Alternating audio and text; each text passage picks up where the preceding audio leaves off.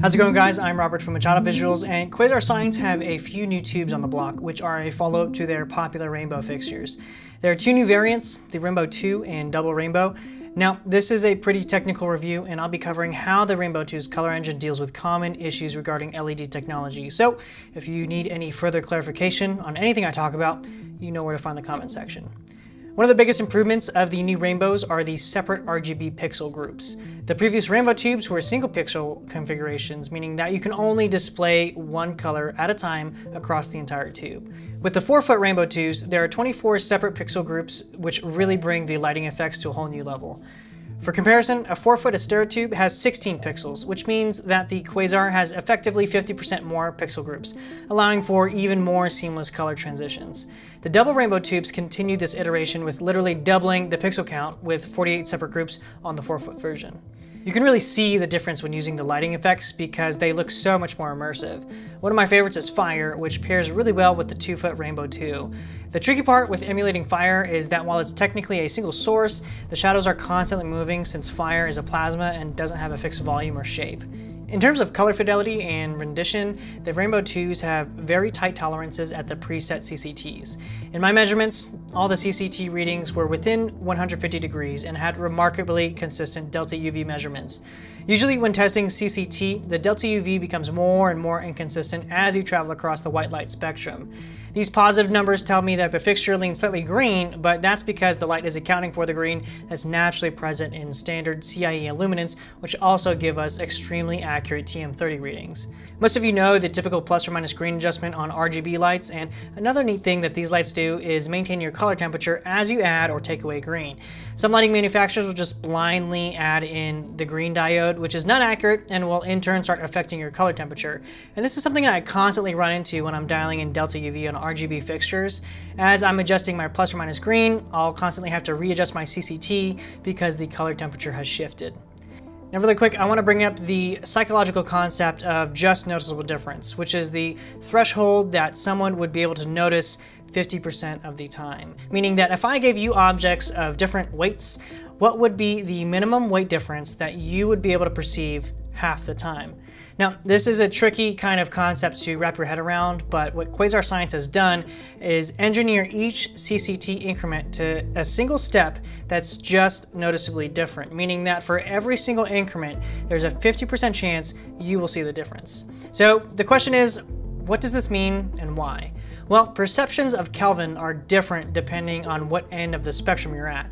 A perceivable change in warmer color temperatures could be 50 degrees Kelvin, while the same amount of perceptible change at cooler temperatures might be 200 degrees Kelvin, which is where the concept of just noticeable difference comes into play.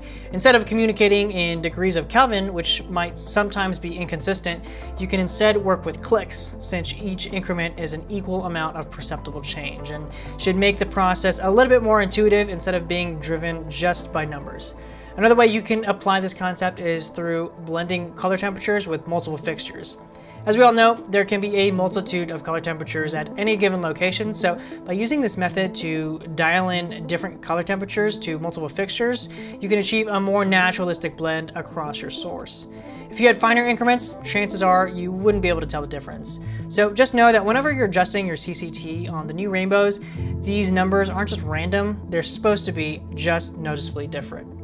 Alright, last thing regarding spectral fidelity, you can actually view the current spectral fingerprint of the light by pressing the power button while on the status screen, and this is actually pretty cool. I haven't seen this on any other fixture, and it starts to get really interesting because you can actually detune the actual spectrum to match with other lights that you're using. For now, this slider is only controllable from a board, but Quasar Science is hoping to eventually add this as an adjustable parameter on the fixture. Now you might be asking yourself, why would I want to detune my light to a lower quality spectrum? When I first started getting into spectrometry a few years ago, I had a revelation that you're only as good as your worst light, meaning that you could have a fixture that produces a great full-bodied spectrum, but if you're trying to match another light with a less than ideal spectrum, the difference will be pretty noticeable. And at the end of the day, it comes down to creative choice. Sometimes you want a light with a really crappy spectrum to reflect the gritty environment or to showcase a character's psychological state of being. The point is that it's just another tool that you can add to the tool belt to help tell your story. Another great improvement is its dimming capability, not only with intensity, but also with color.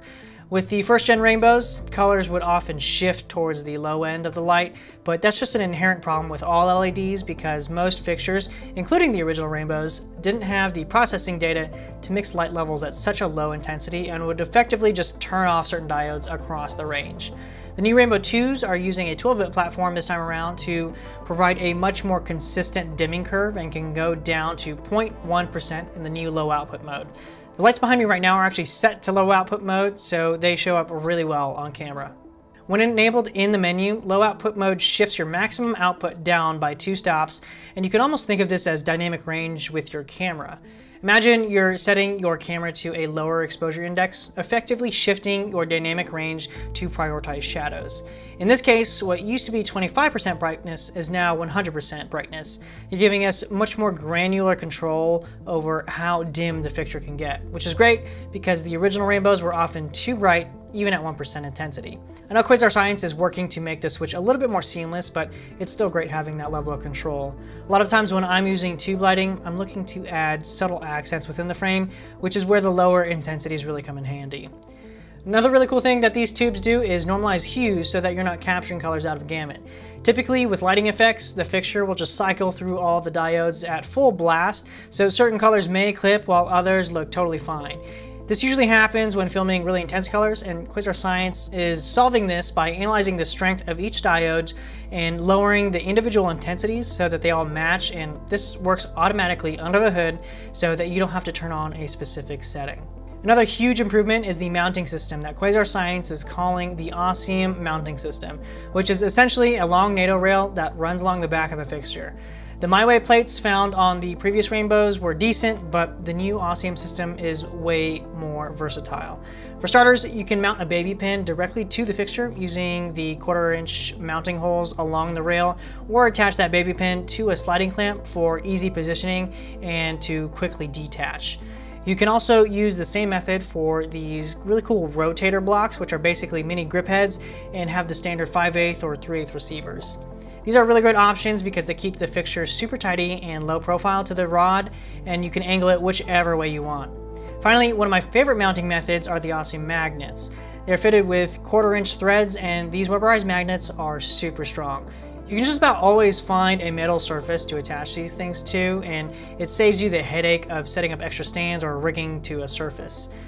The new Rainbows bring back the traditional RJ45 ports for direct connections like DMX, SICN, and ArtNet, but new wireless options are available with CRMX, WDMX, Bluetooth, or Wi-Fi.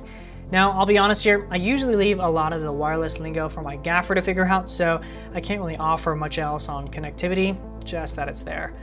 These new tubes have the option to be powered off a battery with a 4-pin LiMo and Ossium battery plate.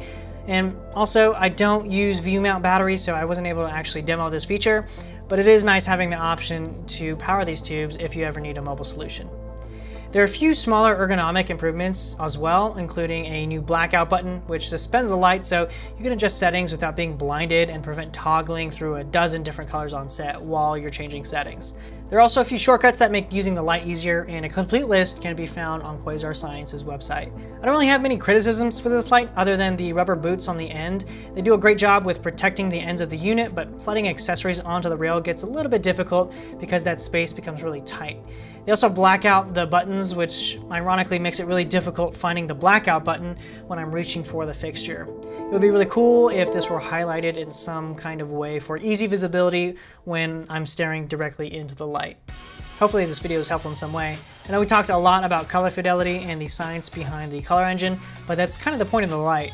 It's really cool understanding the inner workings of the color engine and the things Quasar Science is doing to elevate the standard of color. And the key point is that all this happens without you even thinking about it. Quasar Science seems to be really focused on making the user experience more seamless and intuitive. That way you can focus on what's really important, which is the storytelling. I know this video is pretty technical and sometimes esoteric, but I recently spoke with Tim Kang from Quasar Science and he explains it perfectly. I want to be esoteric because I think it pushes the craft forward. You need new tools that are fundamental to do something interesting, I think. It's not just some gimmick. It's something that you understand the medium that you're working with, and now you know how to precisely manipulate it to what you want. If you have any questions on this video, obviously feel free to leave them in the comments below. Thanks for watching, and I'll see you in the next one.